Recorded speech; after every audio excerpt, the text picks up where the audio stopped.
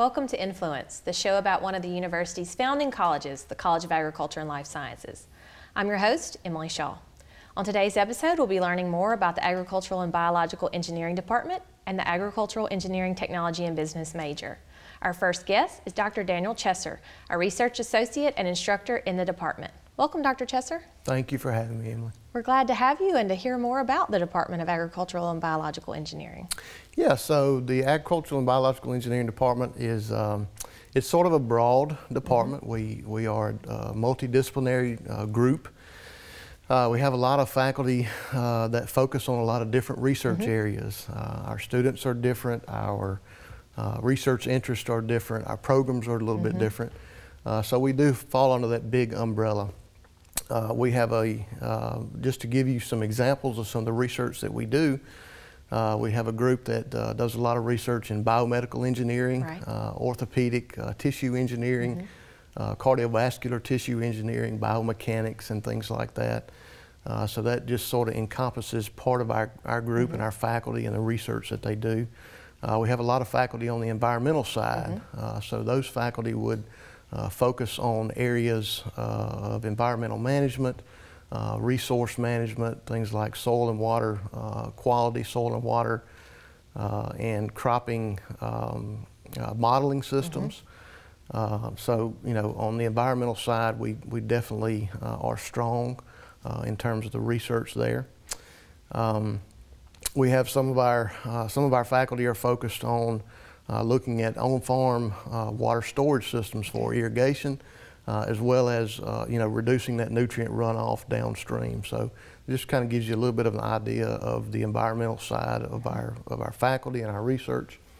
Also, we have a very strong precision ag and machinery equipment type research group.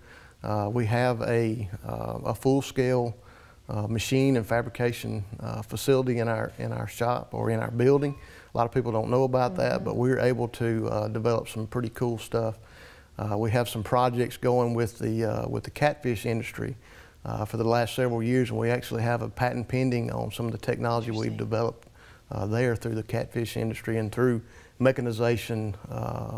It just kind of runs the gamut in terms of mechanization. It could be, you know, row crop systems, animal production systems, automation and control, sensors, sensor packages and automation packages. So we do some pretty cool stuff in terms of the research in precision ag equipment and mechanization there. Another research group that we're very proud of is our poultry research group. You know, poultry is our leading ag commodity in Mississippi, so it's very big business for Mississippi. We have very good collaborative relationships with our poultry science department here on campus, as well as USDA Poultry. And we look at a lot of the poultry housing and design, a lot of the poultry environments type things, and that could be anything from heating to lighting to ventilation, to fans, to animal behavior, bird behavior, and things like that. So we're pretty proud of, matter of fact, a lot of the research that I did in my PhD was in poultry housing environments, insulation, energy optimizations for our producers. And we really try to focus on putting money back into our producers' pockets by saving them money on their energy expenses, which is a huge expense for our producers.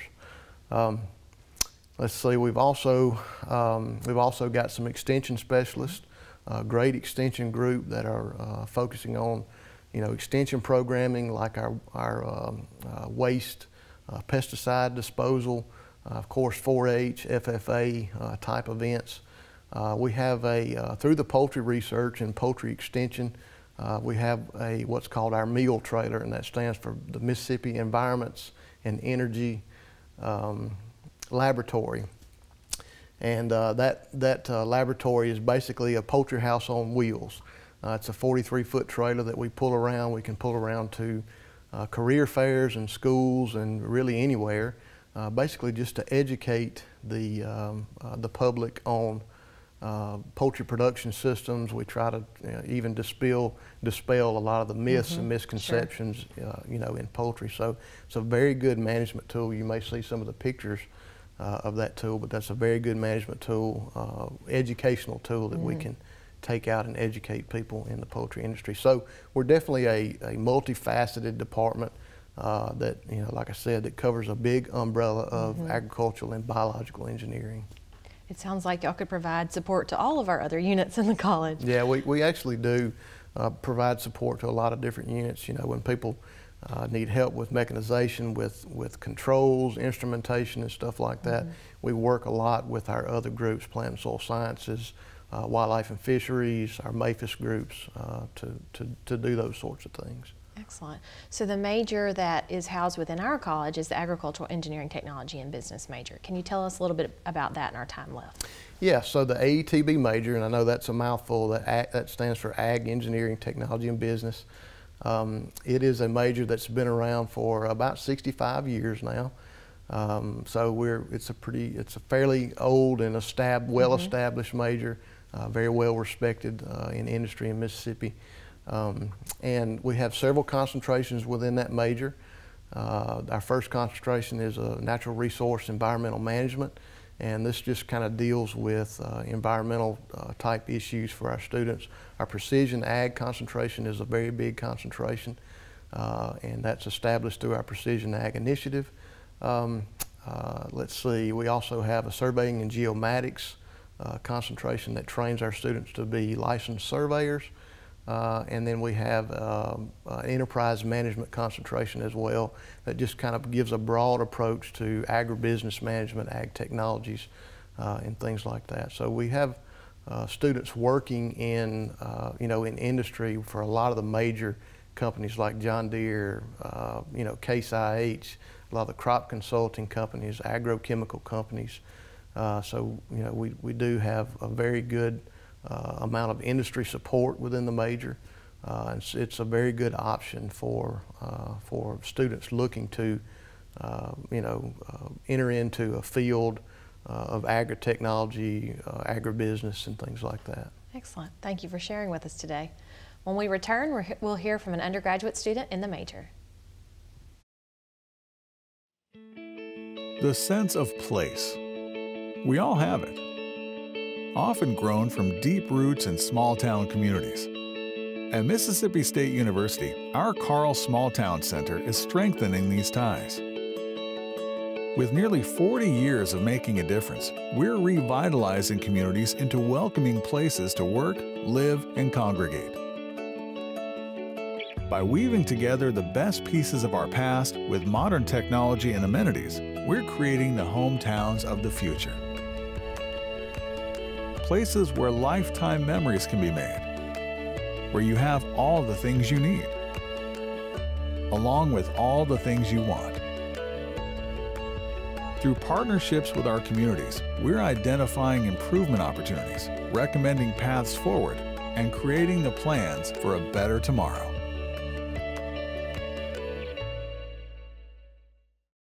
Welcome back to Influence. Our next guest is a junior undergraduate in the AETB major, Blade Hodges. Blade, thanks for being here today. I'm glad to be here. Tell us a little bit about yourself. I'm from Greenville, Mississippi. I grew up in the Delta in the middle of the heart of agriculture, I guess. And my dad works for Case IH at a Case IH dealership as a parts manager. So I grew up in the business of selling tractors, repairing tractors, all that kind of good stuff. And so I've just been around it my whole life. And then whenever I graduated high school, I worked for the Delta Research Extension Center in Stoneville for that summer, and actually kind of where I got my the desire to do AETB and to come to Mississippi State. Excellent. So you had a step before you got to us. Tell us about your progression from high school to MSU. Yes, ma'am. After high school, I actually went to Global Youth Ministries Institute for Leadership for a year. Basically took a gap year and learned about youth ministry and leadership in general, and kind of learned life pretty much and how to deal with life, and just kind of what my purpose was in life. And then I went to EMCC for 2 years, and then transferred over into the AETB program here at Mississippi State. And during that time, I talked to Dr. Paz a lot, who is he's a professor and advisor in AETB.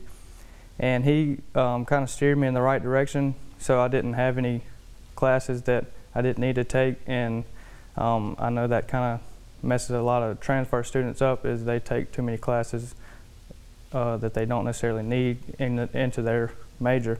And he helped me out a lot and really supported me in that. We like to reach across and help students before they get to us. How did you decide on which of the 4 concentrations, and which one did you pick? I picked natural resource environment management, and basically my interest in irrigation and just water management as a whole influenced that decision. As a lot of people know, in the Delta especially, the aquifer is, the farmers are using more water than it can naturally recharge time-wise, and so we're having to figure out more efficient ways of irrigation, which is something I definitely want to research and study more about. And then also I want to learn more about artificial recharge of the aquifer also. Excellent. And you've gotten to work as a student research technician. What has that work entailed? So basically, like I said, that was at the Delta Research Extension Center in Stoneville under Dr. Kreutz, who's now the president of the Mississippi Water Resources Research Institute. And we just did a lot of research on polypipe irrigation and different, we use water moisture sensors, soil moisture sensors, and then we also did a lot of, we use what they call faucet, so just to punch different size holes in the polypipe and to have a better field uniformity of the water going down the rows. And so what do you hope to do in the future with your AETB and REM degree? In the future, I hope to actually get my master's and possibly even PhD, and then I'm not really sure job-wise yet, kind of just open to what's out there. And for me, my whole life, I've just kind of gone by what the Lord has planned for me, and whenever I get to that stage, He'll keep showing me what it is. And I hope to eventually one day also use my knowledge in agriculture to go to different countries and share that knowledge with them, and to share the knowledge of the living water of Christ with them as well. I'm sure irrigation research is greatly needed in other places as well. Well, thank you, Blade. And thank you for joining us on Influence today, where we learned more about the Agricultural and Biological Engineering Department and the Agricultural Engineering Technology and Business major. See you next time on Influence.